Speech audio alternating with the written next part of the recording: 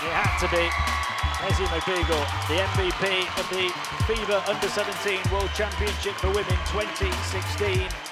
Magbegor, controlled dribble onto the left hand, lays it up and in. Now a chance for Magbegor to attack inside, that's what she can do. Quick offense for Australia. Magbegor twisting, turning, getting it over the top of the defense. And that's just too easy. Quick attack for the US. Magbegor got a piece of it.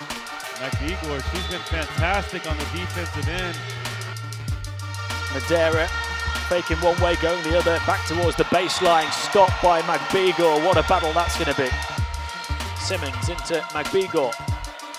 Lovely move, fingertip roll, and Australia increase the lead.